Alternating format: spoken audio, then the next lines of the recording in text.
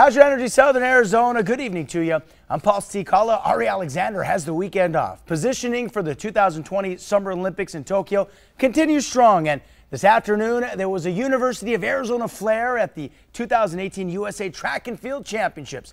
Just like the Olympic Games, it was also seen right here on NBC. And a former Wildcat who still trains here in Tucson with Arizona track and field coach Fred Harvey took center stage. We're talking Georgianne Moline.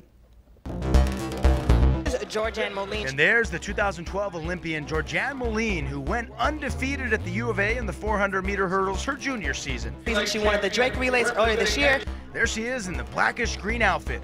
Moline also took home a gold medal on the Team USA relay squad recently for the same event at the World Indoor Championships in 2018. Coached at the University of Arizona. Moline was the favorite at Sunday's Garden of Life women's 400-meter hurdles, and there she is in lane 4. Moline in lane 4.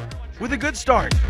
But it goes beyond that. With multiple hurdles and one time around the track, which is a quarter of a mile, you've got to have endurance to go along with technique.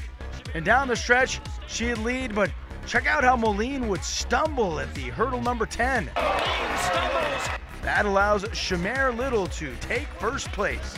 It's the latter hurdles that always seem to give Moline any problem that she's going to have in this race. But no worries. Georgianne Moline, the U of A grad, still has a respectable silver medal. Bear down. Nothing to be ashamed of. Moline still looks well on her way to being an Olympian again in 2020. It definitely wasn't the race that I wanted, especially from the beginning, but it's a good thing. Like my speed, I'm powerful, I'm strong, I'm fast right now. So I was getting really close to the hurdles, and I was trying to get off the hurdles as quick as I could. And by the turn, I felt good. I felt strong. I was keeping my stride pattern.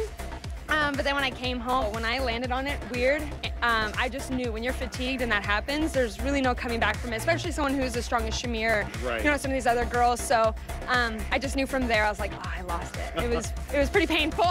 Yeah.